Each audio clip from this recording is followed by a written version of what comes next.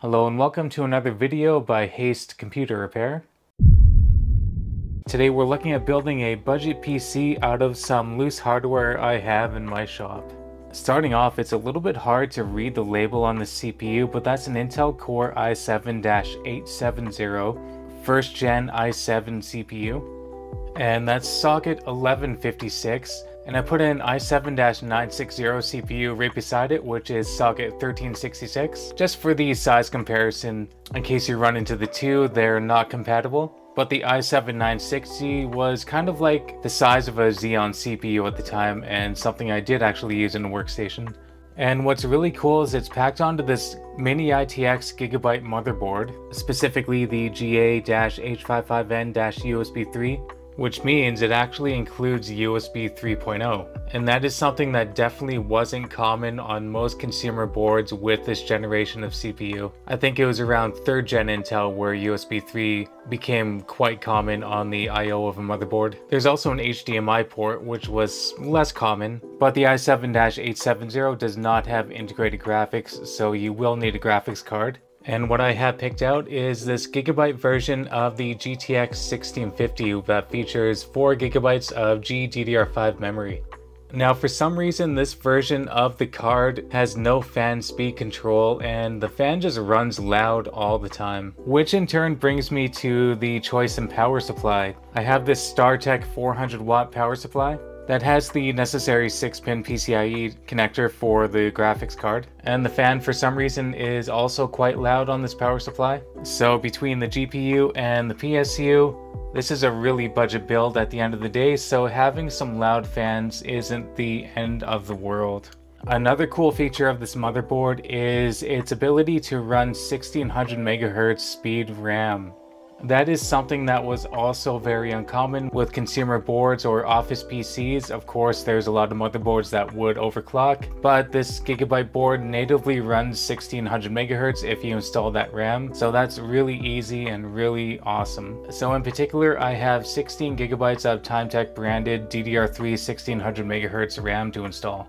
I don't want to have the added cost of a brand new SSD to this build, so I have two 180 GB Intel solid state drives, and the customer buying this PC can always choose to upgrade to more storage or do it later on. And I'm just sticking with the stock Intel CPU cooler. I think that will make the CPU run a little warm, but I'm not really too worried about overheating. And that leaves us with the PC case, and I just happen to have this mini ITX case laying around. It's a nice tiny chassis that will fit this build perfectly. I think the last thing I had installed in this was the combination of an i7-10700K and an RTX 2060 almost 4 years ago. If you're building with old hardware like this, certain things like USB 3.0 headers might not exist. To accommodate for this, there is a USB 3 to USB 2.0 adapter that you can install. Luckily, there's two USB 2.0 headers on this motherboard, so that's perfect. Just means that we'll be able to use the I/O on the PC case with no problems.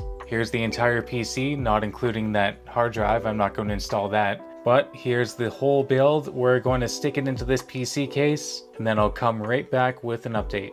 Alright, and here's the mini ITX PC in all its glory.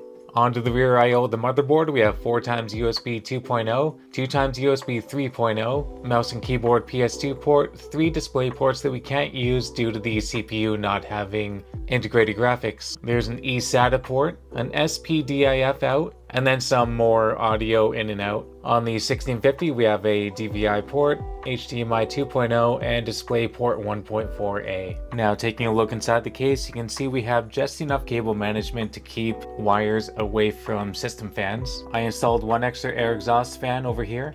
There's our two SSDs strapped up top, and more cables just bundled away from the CPU fan.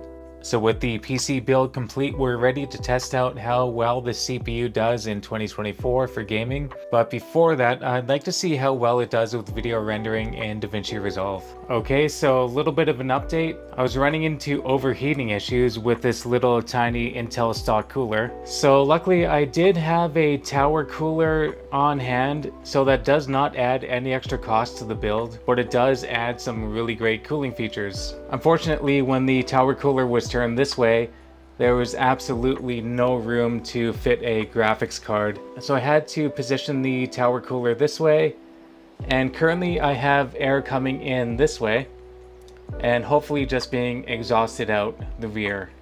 This is still pretty much like an open bench test. We'll see what happens when I put the cover on. But by this point in the render with the stock cooler, the system had already crashed and shut down, and the temperatures were going way over 90 degrees.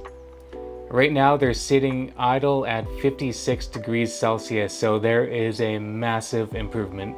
Maybe that's the expected experience with an i7-870, I really have no idea. But this does confirm that it's not the CPU malfunctioning, it was rather just the poor temperatures offered by the little stock cooler. Don't feel bad, little stock cooler, I know you're trying your best. One nice thing to note is that it's also substantially quieter. So the tower cooler definitely worked. We got through an entire render and it took 24 minutes and 13 seconds.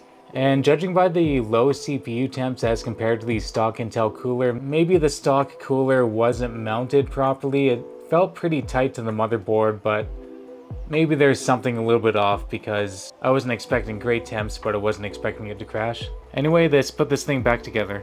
So the system is stable and we're all packed up again inside the little black box. It actually looks kind of nifty now that it's all put together. I'm going to segue into the gameplay now, and I'm only going to come back if something goes wrong and I'll report on it. Otherwise, take a look at the performance and definitely let me know if for some reason you're using an i7-870 in 2024. Outside of that, I hope this was an alright video to watch. Have a great day.